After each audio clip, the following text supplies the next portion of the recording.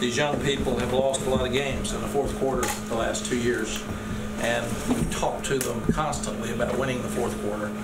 And thanks to our strength staff, our nutritionists, and our training staff, we're healthy, and we were fresh in the fourth quarter, and the guys played really hard and played really well. We messed up about everything in the kicking game you can mess up, so we've really got to go back and look at all that. We had some misalignments on defense early. We had some missed tackles early. I think that's going to happen normally now with modern day football because you don't tackle as much in preseason, and then we tackled better in the second quarter, in the third quarter, and the fourth quarter. We were very conservative with Sam Howell, obviously around the goal line early, and we felt like at halftime, you know, he's a quarterback. We got to turn him loose. We got to let him go, and he just played a tremendous second half. I thought the game was over when he scrambled and made the first down, and we got the face mask call. That took it back, and then we gave them some opportunities, but the defense stepped up and took over and forced some turnovers, which we hadn't done the entire game to finish the game. So we screwed up in the end. We didn't hold the ball long enough with the young quarterback, so we didn't let the clock run out, so we had to give him another shot.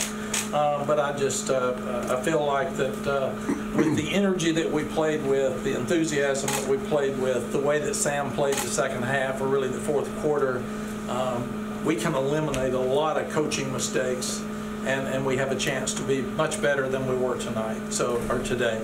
I like Will Muschamp a lot. I know it's hard when you're coaching against a friend, a guy that's coached with you. So I hate that for him, but I'm really, really happy for these young people, and I've never seen a happier group in the dressing room than they were tonight. The 05 National Championship team was not any happier than this team tonight, so I'm really, really proud for them.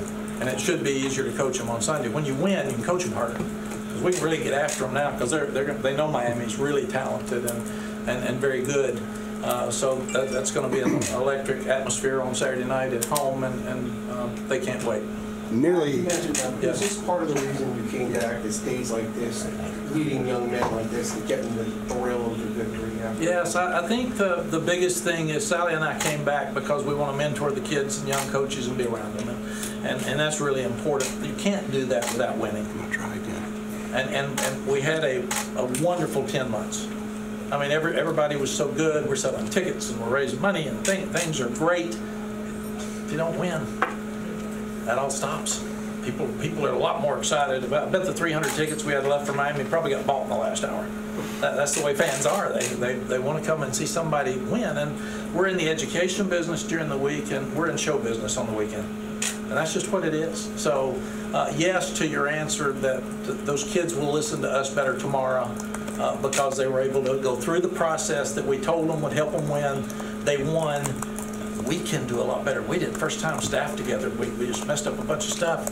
And they're so happy too. But the other thing that Sally made me promise is we beat Colorado once 38-14, and I was mad because it wasn't good enough to beat Alabama and USC, and I was miserable and yelled at everybody. We were 25-2 at Texas, and I was mad because we lost the national championship.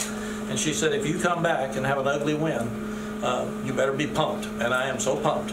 So, Miss Sally, I'm really happy with this ugly win. So we can fix a lot of things. Nearly half their total yardage came in the first two possessions. What did you guys do after that to kind of hold them? Jay Bateman's really good. He number one, we settled down. The linebackers had never been to game. And linebacker, I mean, can you imagine? Chaz Surratt is out there as a quarterback this time last year. He's never been in a college football game on defense or as a linebacker, and we're yelling at him for lining up wrong.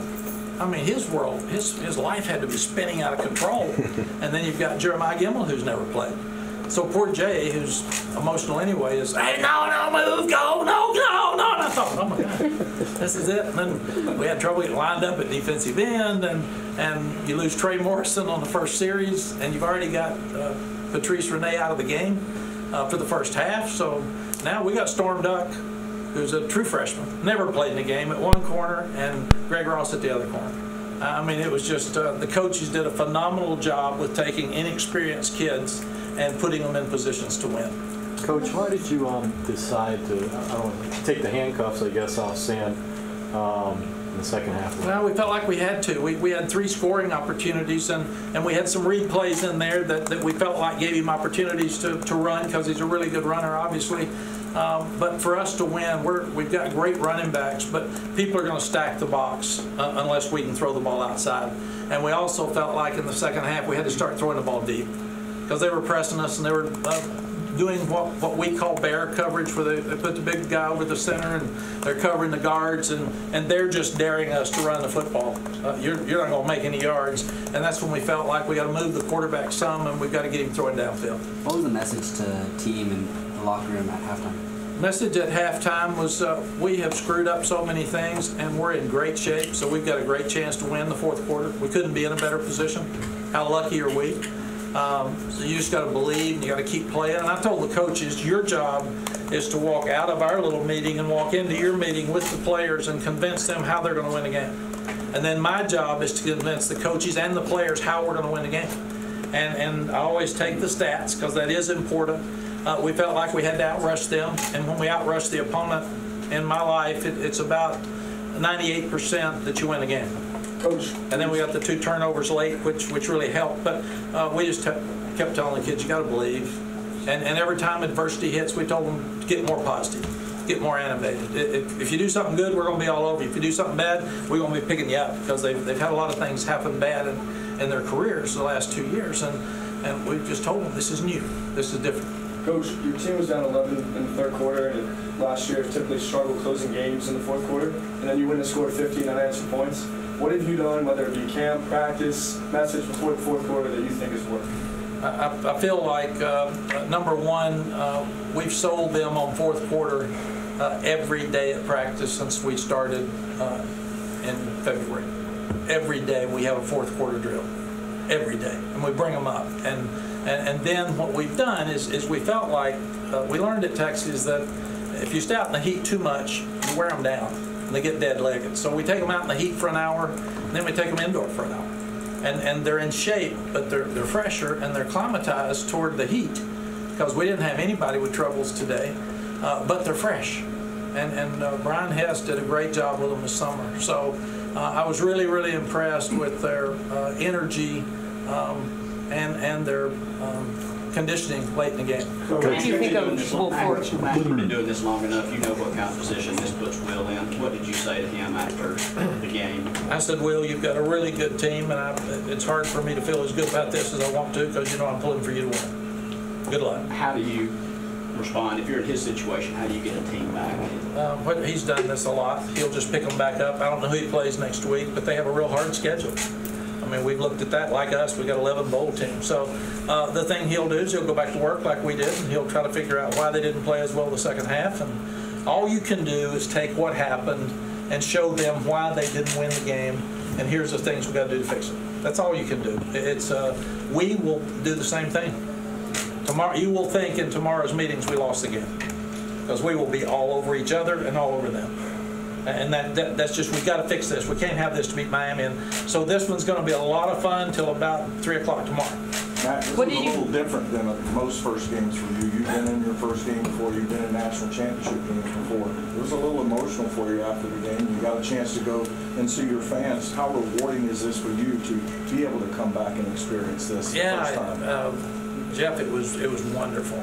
I don't usually even raise my hands to fans or sing fight songs and all that. And I thought I should, because they stayed, they were loud, we stunk some. Somebody said they booed, and I said, good, they really wanted to win. Man, I booed too. So that's just part of the process. But I wanted to tell them thank you, because we need them. And we need them Saturday night. We're going to need them in Wake Forest when we go up to Winston-Salem. I saw them play last night, and they had a great win late. But I did get a little emotional with Allison afterwards, because everything we told these kids that would happen happened. And those kids were so happy. And my life and Sally's life is better when we get to see happy kids. I mean, the process that we've done, the people that we've brought in gave them opportunities to be happy. And I just, that's the best thing in the world, to see them do that. Coach, Dan, we got time for one more before we go to ask you, what was supposed to happen on that fourth kneel down? Was Sam supposed to run around a little bit? Yeah, we got a little work to do on our victory formation. We hadn't worked on that as much as we should have. I guess we weren't planning on that. So. But it was good. We're supposed to have slow. The chart says with a minute 45 seconds you can kill the clock when they have only one timeout left. So we ran the ball once, then we're going to take a knee, and he's supposed to back up and run around a little bit, kill 6-8 seconds, and take the knee. And we just got down a little fast. So we got some work to do there. But it just gave the defense another opportunity to step up. If you want players, they're going out. You've dealt with so many great quarterbacks over the years. No one of the 2 90-yard drives Sam led. What did you see before and during those drives from his demeanor? The thing we saw in practice is that he's mature, and the kids really believe in him, and he is a great leader for them, even though he's a quiet leader. But he's very confident, and he's so good on the run. And Vince Young and Colt McCoy made so many plays when they're out of the pocket and they're looking downfield, like to Antoine Green. He's wide open, and he didn't get that to him in practice. He's been zipping that out there, so he'll be all over himself tomorrow because that's a touchdown of his. But he's very accurate, and he's strong-legged, and he's tough. You can see he got to hit something today, he doesn't care.